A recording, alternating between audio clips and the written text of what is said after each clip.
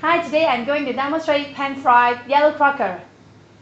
Ingredients are 1 piece large yellow croaker, approximately 500 grams, 2 pieces shallot, sliced, 2 cloves garlic, crushed, half tablespoon scallion, half tablespoon cornstarch, 4 tablespoons cooking oil, a dash salt, 50 milliliters water, 3 tablespoons cornstarch mixture. That is 2 teaspoons cornstarch plus 3 tablespoons cold water. Seasonings 1 tablespoon light soy sauce, half tablespoon dark soy sauce, half tablespoon light brown sugar. Clean the yellow croaker inside and out. Pat dry, sprinkle some salt and coat with thin layer of cornstarch and set aside.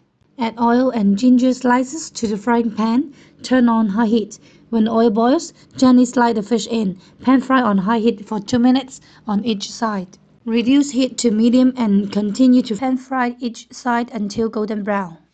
Transfer the fish and the ginger slices onto a plate. Use the same wok without adding oil. Turn on high heat.